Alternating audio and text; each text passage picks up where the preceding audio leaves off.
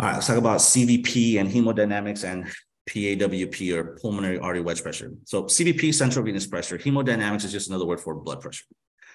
Central venous pressure, this measurement is reflective of the pressure within the veins that drain into the superior vena cava. I'm talking about this blood vessel right here. You have a bunch of vessels that drain into the superior vena cava and a bunch of other small veins, the subclavian ones. And you have the jugular veins, the internal, the external jugular veins. All of those veins that take blood from the cephalic area and the upper extremities, they focus and they funnel all the blood to the superior vena cava. So normally what we do is we put a little catheter in one of those veins, and then we smuggle it into the superior vena cava, into the right atrium. And that's how we monitor the CVP. CVP is important because if somebody has fluid volume overload or right-sided heart failure issues, the blood will back up into those locations, and that's why we need to do CVP monitoring. Normal CVP is 2 to 6 millimeters of mercury. I read that if you have heart failure, it's beyond 10. So just make sure you guys know that. So it's normal CVP, 2 to 6. With this same catheter, we can measure the CVP of the right atrium, which is in uniform with the central veins, the right ventricle, and then we could put that bad boy right here in the pulmonary arteries. That's what that yellow delineation is demonstrating. And it's got a little balloon right here that inflates or deflates depending on if we want to measure the pressure or not. Now, CVP, pulmonary artery, and by the way, central venous pressure and right atrium, same thing, 2 to 6 millimeters of mercury. We could also measure the pulmonary artery pressure. Now, all these values are from ATI. So the ATI book says pulmonary artery during the systolic phase contraction, it's 15 to 28. In the same artery, but during the diastolic phase, it's a little bit less because diastolic is relaxation, so 6 to 15 millimeters of mercury. The pulmonary artery wedge pressure, you guys need to know that it is indirectly measuring the pressure within the left ventricle. That's what it's measuring. Even though it's pulmonary artery, I know it connects back to the right side of the heart, but this catheter indirectly measures the pressure within the left ventricle. And it should be between 6 to 15 millimeters of mercury. And then we go into some definitions.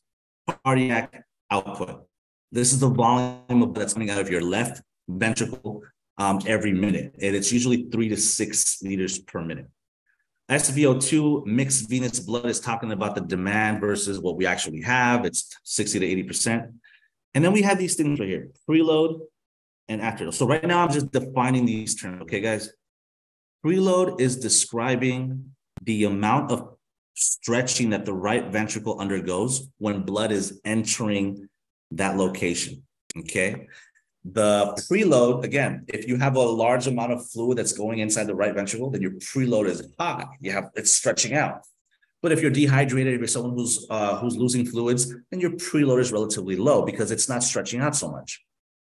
The preload is directly related to the afterload because the afterload is talking about how much strength does my left ventricle have to exert to push out that blood systemically. That's the afterload. How much force does the left ventricle have to exert to go against the peripheral resistance and push that blood systemically?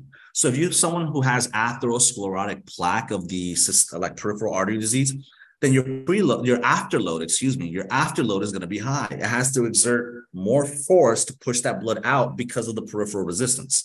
So to illustrate that furthermore, imagine that this is the aorta. Let's say the blood's going this way.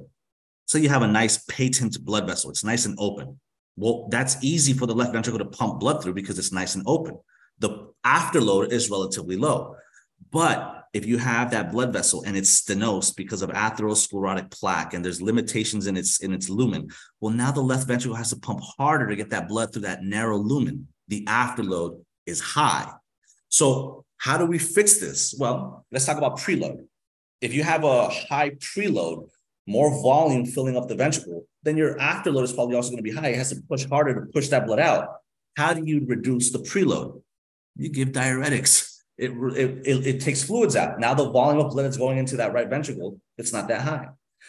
And what if your afterload is high? Your ventricle has to pump really hard to push blood through. How do you reduce afterload? You give antihypertensives. They vasodilate the peripheral vessels. They open that vessel so it becomes easier for the left ventricle to pump blood through that vessel.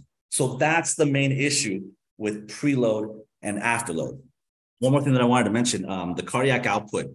You compute that by getting your stroke volume, you multiply it by your heart rate, and then that gives you your cardiac output. Your stroke volume is the volume of blood that comes out of the left ventricle every pump, every stroke, you know what I mean?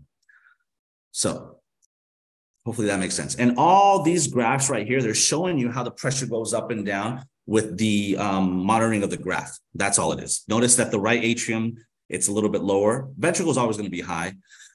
And then notice how it moves through the pulmonary artery and the pulmonary artery wedge. Again, that's the one that's measuring the left ventricle indirectly. And this is an illustration of the pulmonary artery. These are the capillaries, and this is the pulmonary vein that goes back to the left atrium. That balloon goes and gets wedged in between one of the bifurcations of those vessels, and that's how it indirectly measures the pressure. So guys, make sure you memorize these values right here.